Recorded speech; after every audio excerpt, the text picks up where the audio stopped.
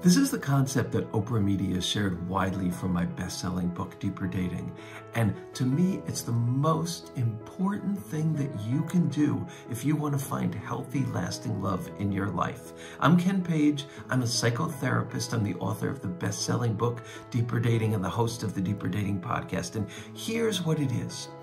We have two circuitries of attraction inside us, and both feel like love, but one leads to pain and one leads to happiness. We've got attractions of deprivation, where we're attracted to somebody who just can't love us fully and can't love us right, and we get addicted to trying to get them to love us right. It's the path to pain, but man, is it seductive. And then there are attractions of inspiration.